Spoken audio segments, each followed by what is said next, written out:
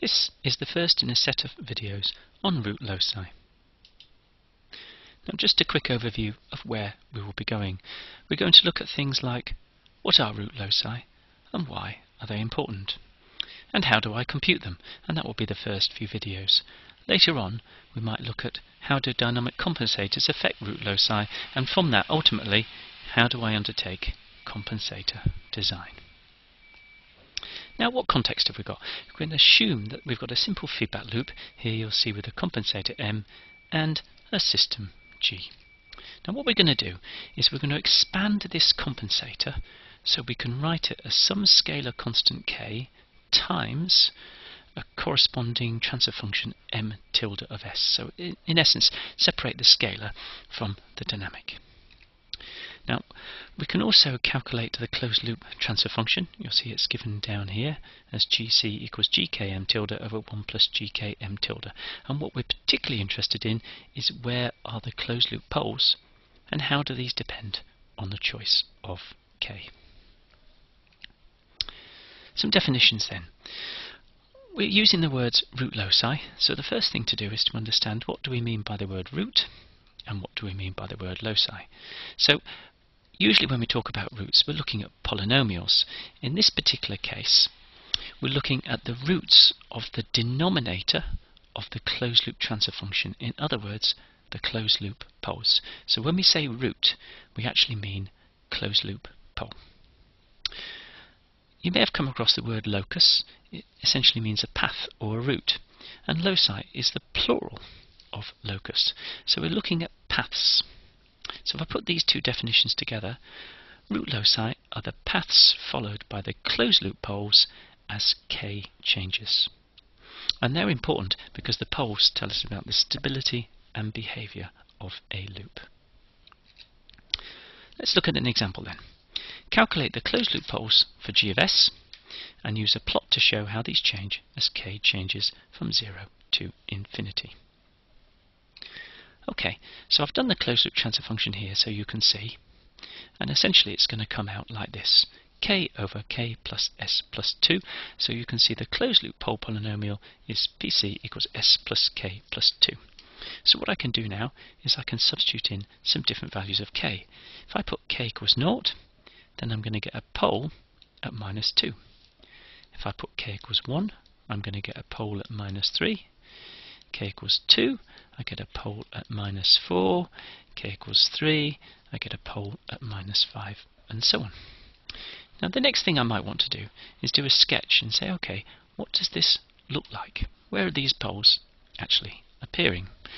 So you'll notice I had a pole at minus 2, and that corresponded to k equals 0. I had a pole at minus 3, and that corresponded to k equals 1. Had a pole at minus 4, and that corresponded to k equals 2. And now hopefully you can see what's happening. As I increase k, then the pole moves to the left. So we have this concept of a locus. The locus of the pole, so it starts at minus 2 and it moves left as k increases. Next example then. Here you'll see we've got a quadratic system.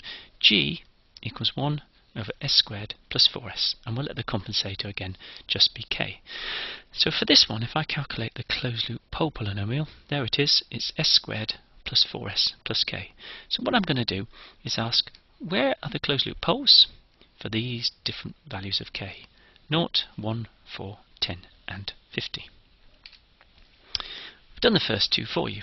You can see if k equals 0, then pc becomes s squared plus 4s, and therefore I get s plus 4, s plus 0.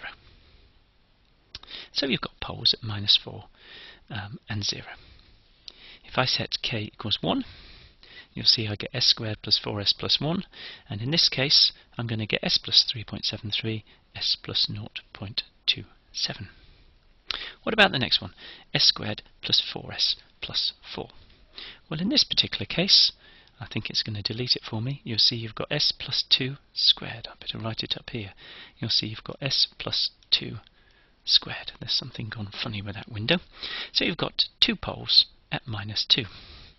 What about this next one down here? S squared plus 4s plus 10. So if I write that one, I'll do it at the top of the screen. You'll see you've got s plus 2 squared plus 6. So what you've got now is clearly you've got some complex roots. You've got a real bit at minus 2 and an imaginary bit root 6. And what about this last one? S squared plus 4s plus 50. Well, again, you'll have s plus 2 squared, and now you have plus 44. So let's go to the next page and see what this tells us. So you'll notice I've put down in the box the factorizations of this closed-loop pole polynomial for all those different k's, and you'll see there they are. Okay, and what I'm going to do is plot these and see if there's some form of pattern.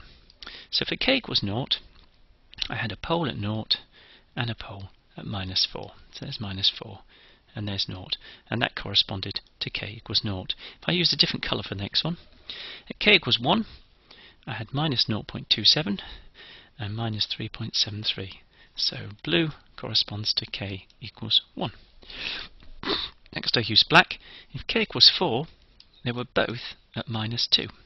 So that corresponds to k equals 4. If I then took k up to 10, you'll see I got 2 plus or minus 2.45j. So I got a pole there and a pole there. So that corresponds to k equals 10. And finally, if k equals 50, I can't really fit. It's going to go way up here. Okay? K equals 50. You can see the imaginary bit gets much, much bigger, but the real bit doesn't change. So if I now say, well, what's the loci here? How have these poles changed as I increase k? You can see what's happened is this pole has gone this way. This pole has come this way. They've joined together when k equals 4, and then one has gone that way, and one has gone that way. So you can see the loci of the closed loop poles as k goes from 0 to infinity. Final example then.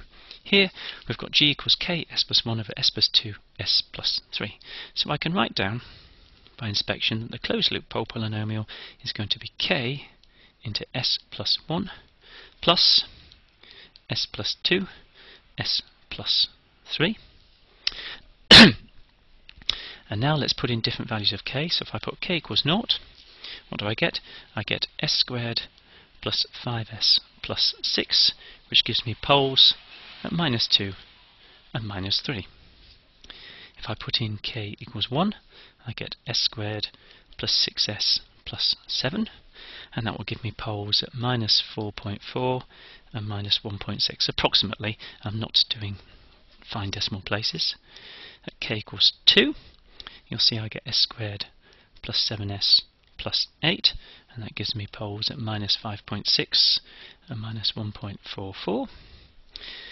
And if I do something like k equals 5, I get s squared plus 10s plus 11, and that gives me poles at minus 8.75 and minus 1.25. So again, let's sketch this and see if there's some obvious loci. So you'll notice again, I've marked the pole positions so we don't lose them here, and now what I want to do is put them on my plot. So for k equals 0, what did I have? I had minus 2 and minus 3. So there you go, minus 2 and minus 3, and that corresponds to k equals 0. Next, if I went to k equals 1, I've got minus 1.6 and minus 4.4. So I went there and there. So that corresponds to k equals 1. If I went to k equals 2, this one moved a bit further left, and this one moved quite a bit further right. So that corresponds to k equals 2. And when k equals 5, I'll go back to red. You'll see this is moving further that way, and this is moving further that way. So you'll see I've got a loci where as I increase k, one pole is going that way, and one pole is going that way. So very clear directions for the movement of the closed loop poles, and those are called the root loci. Now I could do some other examples with higher order systems, but it's not really paper and pen exercises because you end up with cubics and quartics and you can't solve the roots by inspection. So we'll look at that in the next video. Some conclusions then. We've demonstrated that as the compensator scalar gain changes, the closed loop poles change. And the root loci are defined as the loci followed by the closed loop poles as k goes from 0 to infinity. And you'll see they tend to follow quite clear paths. Now, it's normal to group all the compensator and system dynamics into a single transfer function, a bit like this here, g times n tilde, and separate out a single scalar gain when you are doing root loci.